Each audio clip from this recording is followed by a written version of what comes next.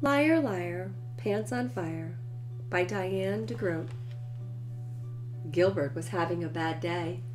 His class had been reading stories about famous people, and now Mrs. Bird wanted them to make up plays to show what they had learned. Gilbert didn't want to be in a play. He was sure he would get nervous and make a mistake. Even worse, Mrs. Bird stuck him in a group with Know-It-All Philip and Bossy Margaret. "Let's do a play about George Washington, the cherry tree," Philip suggested. "Okay," said Margaret. "I'll be George Washington." "I should be the president," Philip said, "because I'm the best student in the class." "I said it first," Margaret insisted. Gilbert just wanted to be the cherry tree, so he wouldn't have any lines. Mrs. Bird settled it by writing the parts on slips of paper and having them each pick one. To his surprise, Gilbert picked George Washington, Margaret picked George's father, and Philip was the cherry tree. Mrs. Bird opened a big box of costumes. "You can practice your plays now, and we'll share them with the class tomorrow," she said. She gave Louis a tall black hat for his role as Abraham Lincoln. Patty wanted to be Sally Ride, so she got a motorcycle helmet that looked just like part of a spacesuit. Mrs. Bird handed Gilbert a three-cornered hat. When Gilbert put it on, he felt better. Maybe he would be a good George Washington after all. During practice, Gilbert pretended to chop trees for firewood. Then he chopped at Philip's leg. Philip said, "Ow!" and dropped to the floor. Margaret came up to Gilbert and said, "Oh no, my favorite little cherry tree has been chopped down. Tell me who has done this horrible thing." Gilbert held up his paper axe and said, Me?" "That's not the way it was in the book," Philip said. "You're supposed to say, 'I cannot tell a lie. I cut down your cherry tree. I am sorry.'" Margaret added, "Then I say, 'Because you told the truth, I will not punish you.'" Philip sighed. "I still think I should be George Washington." For the rest of the day, Gilbert practiced his lines. At lunch, Patty asked him what kind of sandwich he had, and Gilbert replied, "I cannot tell a lie. It is peanut butter and jelly." During arithmetic, Mrs. Bird asked him to add 6 and 6. Gilbert said, "I cannot tell a lie. The answer is 12. Gilbert wanted to practice at home, too, with the hat. When no one was looking, he slipped it in his book bag.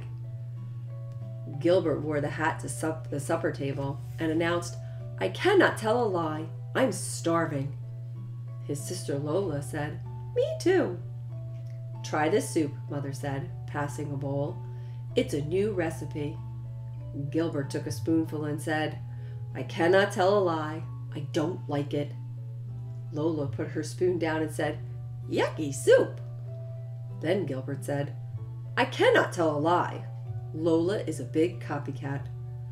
Lola started to cry, and Mother said, "That's enough, Gilbert." "But it's the truth," Gilbert said.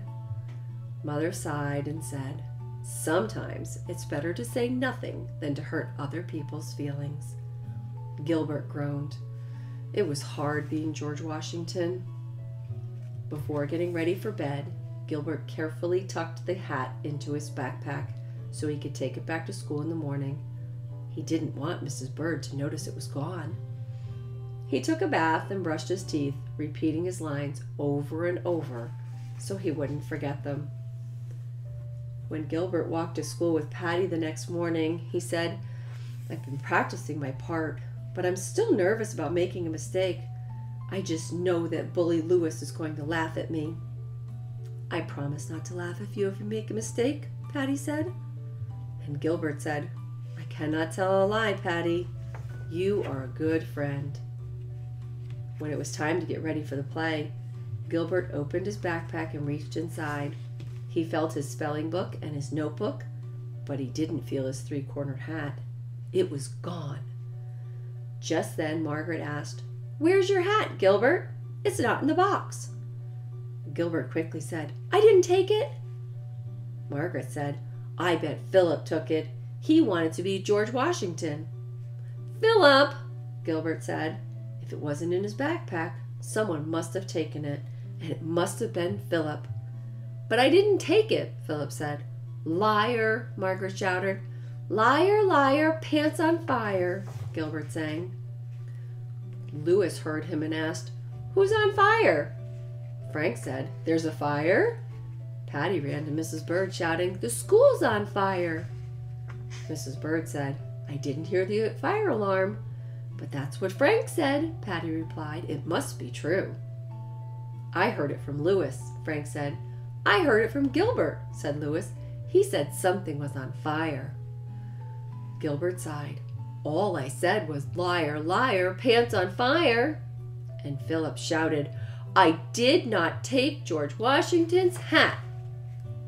Mrs. Bird opened a shopping bag. "Here's the hat, Gilbert. Your mother just brought it in. You know you weren't supposed to take it home." "Oops," Gilbert said, turning red. "I was going to bring it back." Margaret pointed her finger. "You lied about taking the hat, Gilbert. Philip almost got in trouble." Gilbert turned to Philip and handed him the hat. "I'm sorry," he said. "You were right. I'm not a very good George Washington. You should have the part." But Philip handed it back, saying, "It's okay, Gilbert. You said you were sorry, just like Washington."